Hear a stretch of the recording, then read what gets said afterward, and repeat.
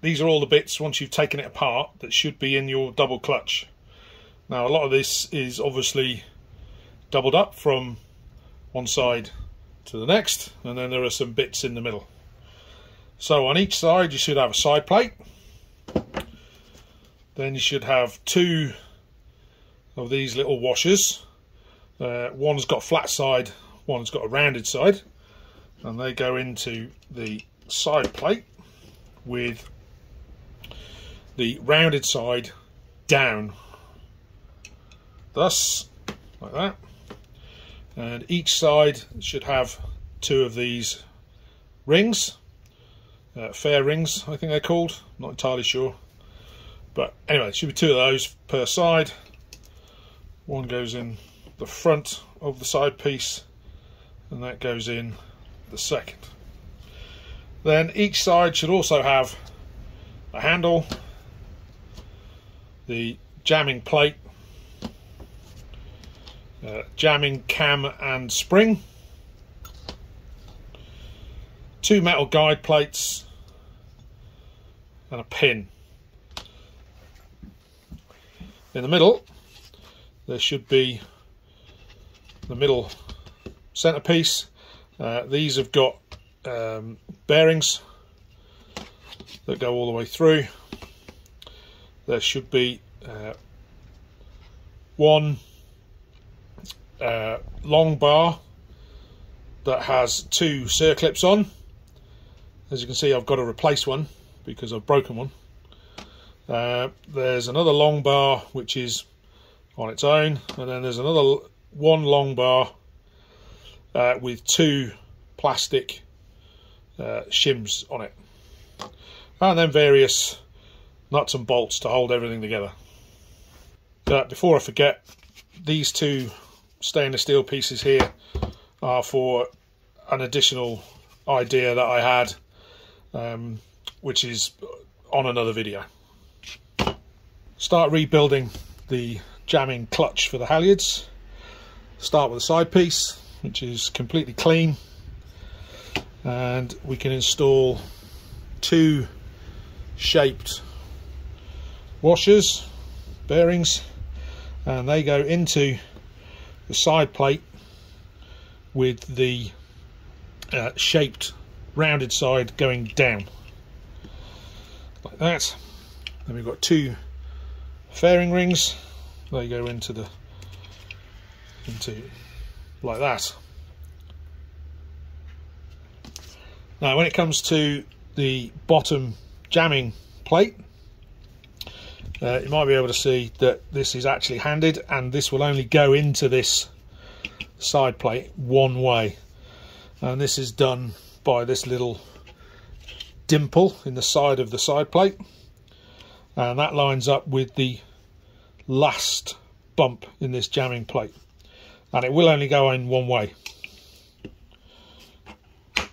So once we go in like that, you can probably see that the last bump in the jamming plate is lined up with the dimple in the side plate. Once we've got that together, we take the bar which has the grooves in the end of it for circlips, and with any luck you've still got one circlip on it, and that needs to be fed from the underside and up like that in the first hole.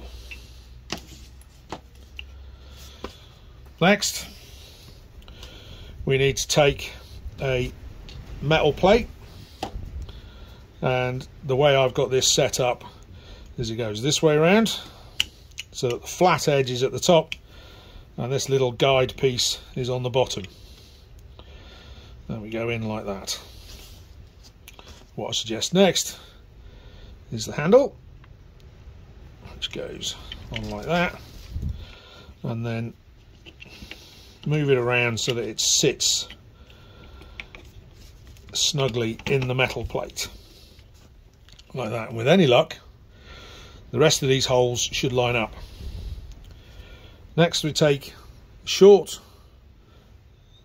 stainless steel bar, and that goes in the leftmost hole. Next we take the jamming cam with the spring attached. I mean, that's fairly easy to come on and off, as you can see, like that.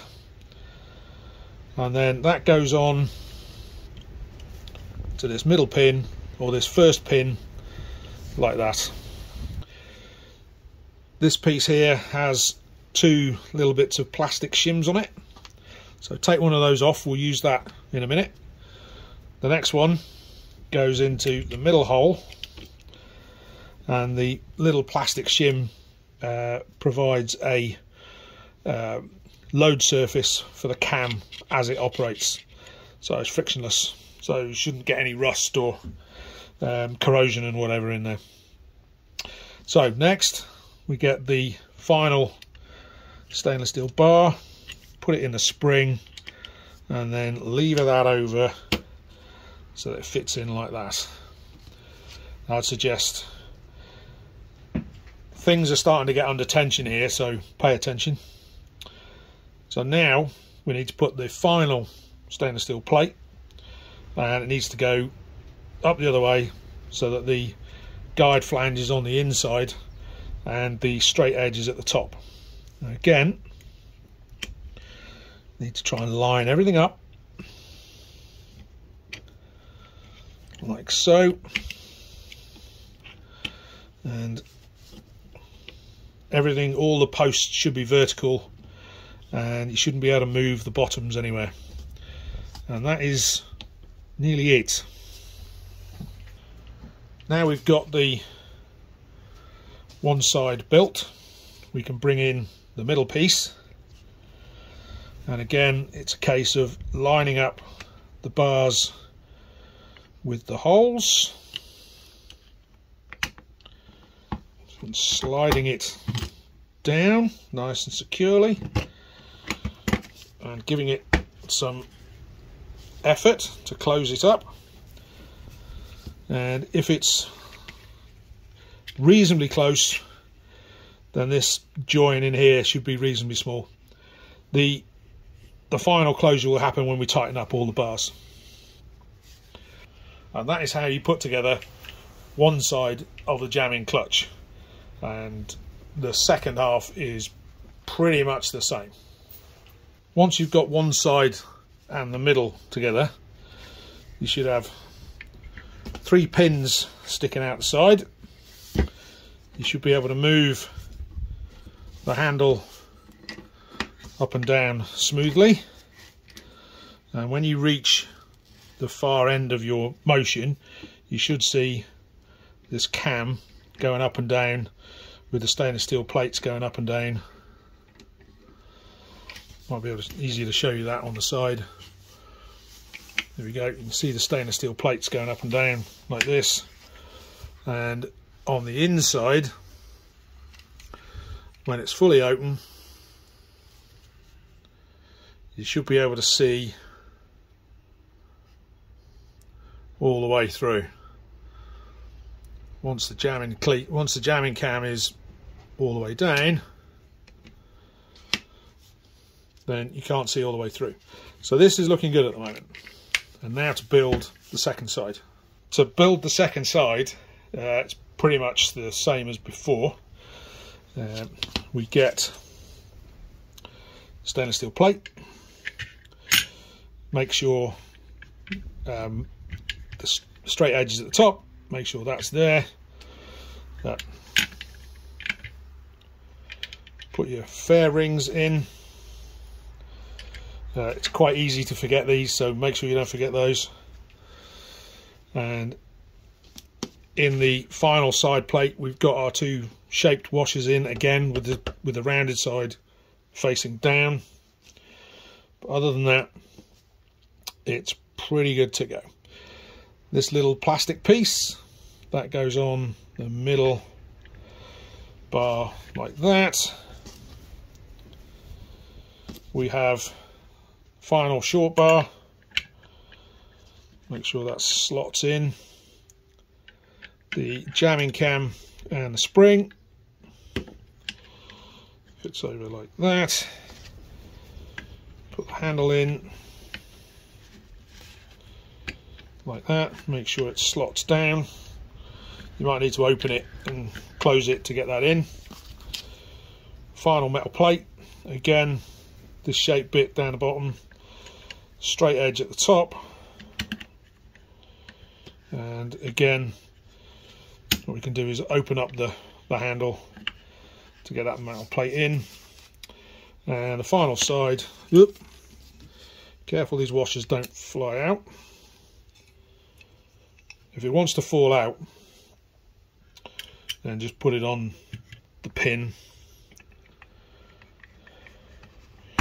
And what we do is we line that up. So the only pin you should be seeing is the one that's got the circlip on it, which you may or may not have to replace. So again, once it's all neatly together, these gaps down here should be quite small. Second handle comes up and down easily enough, and inside all the fairings are in the right place. So apart from putting the bolts that hold it together, that's it. Good luck.